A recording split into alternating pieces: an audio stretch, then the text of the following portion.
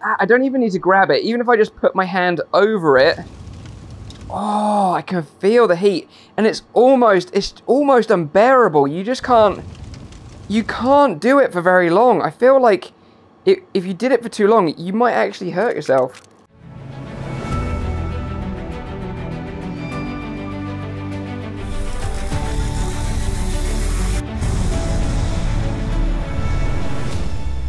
Welcome to the Oasis. My name's Mike, and today is going to be a fun video because I'm going to be testing out an interesting new VR product called Thermo Real from a Korean company called Tegway.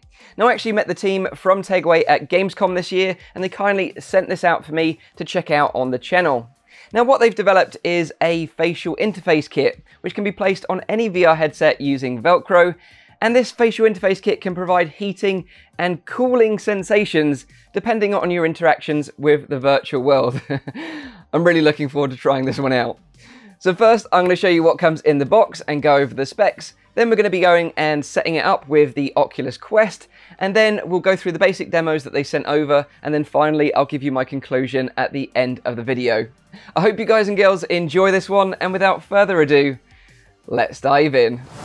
So here's the box they sent over for their Thermo Real facial interface kit. In the box you get this Bluetooth module which contains a 1900 mAh battery, and this serves as the power to the facial interface kit and the communication link to your PC using Bluetooth. The module has a single button to turn it on and can be recharged using a USB-C cable which is included in the box. And then we have the Thermo Real facial interface kit itself. I'm pretty sure this is a standard Vive facial interface kit, which has been modified to add these three thermo-electric devices. Tegway are stating that the Thermo Real can intensify a virtual reality experience by adding hot and cold sensations as well as pain, which is apparently a mix of both hot and cold at the same time. This is going to be interesting. Apparently, it covers a temperature range of 4 to 40 degrees Celsius. I'm going to be putting this on the Oculus Quest using the VR cover replacement interface kit, as this can hold the Thermo Real in place using Velcro. Now all I need to do is attach the Bluetooth module to the Quest strap, and we're ready to install the software. The software setup is really straightforward. All I needed to do was turn on Bluetooth on my PC so it can communicate with the Thermo Real module and install the bHaptics player. bHaptics are also a Korean company, and they make haptic vests for virtual reality, which I've tested out in another video, which I'll link up here now if you're interested in checking it out. Hopefully we can see a Tegway and bHaptics collaboration in the future with a thermo haptic vest. That would be so awesome. Now the module is paired with the bHaptics player, we're all set up and good to go, and now it's time for the fun part, and this is testing it out in VR. Okay, and here we are in the very first demo. Now, as you can see, it's pretty basic. We've just got this corridor here, and we've got two rooms. A hot room and a cold room over there. And then you can move between the two. So if you're wondering how I'm doing this, I'm using a virtual desktop to transfer the video, obviously streaming it to my Quest. So if you want to know how to do that, I've done a separate video on how to do that, and I'll link up here right now. So let's go into the room, see if we can feel the temperature change. I can already feel it getting a little bit warmer. This is completely insane. So as we're approaching the door, it's getting warmer and warmer on my face, very gradual, and oh my word. Oh my word. Ow, it's actually getting quite hot. And I'm only at the door. This is insane. Okay, let's move further into the room. Let's see how far we can get. Holy cow. Oh my god. No, holy crap. Ah! No! Literally, that is... I feel like that is burning my head. That is freaking nuts. That is nuts. Let's try again. Warmer. Warmer. It's when I get to the chair, it's almost unbearable. Oh, ah, ow, ow, ow. Holy crap. I feel like it's actually burning almost. How hot does this thing get? Apparently it's got a range of like 4 to 40 degrees Celsius. You also question how safe this is. I'm sure it is safe, but my word. This feels nicer actually after the hot. Lovely, nice and cool. Beautiful. Let's go in. Oh my god. Oh my god. And again. It's almost getting so cold it's unbearable. Oh. I'm getting brain freeze. Oh. Let's see if we can make it to the edge. Oh my god. Oh my god. Let's get out of here. Let's get out of here. Oh. That is completely nuts. One more time. It's so cool that it gradually gets colder the further you move into the room. Man. Oh! Oh, that is unbearable. Get out of here. Let's get out of here. Oh, man.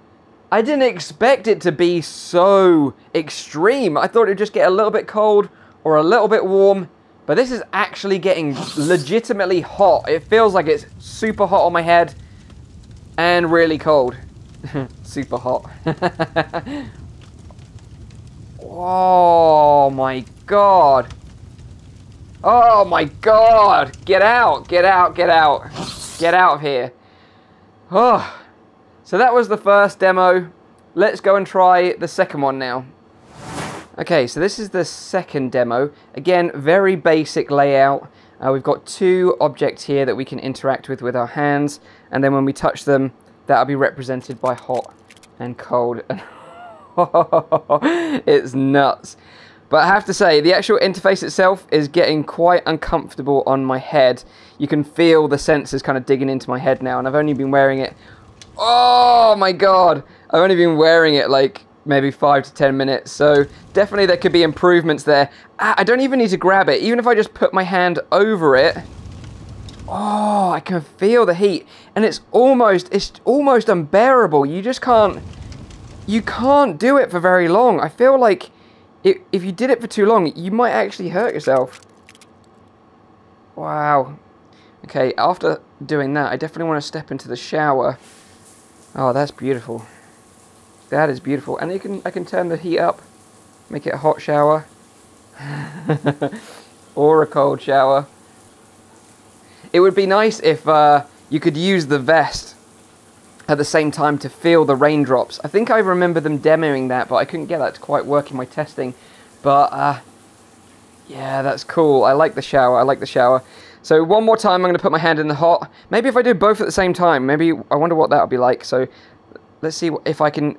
Because they say that the pain one is a mix of both hot and cold. So maybe I can do that now.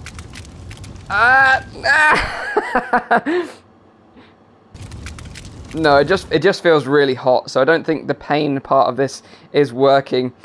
So yeah, that is the demos. I'm going to go and check my head, make sure I don't have any third-degree burns.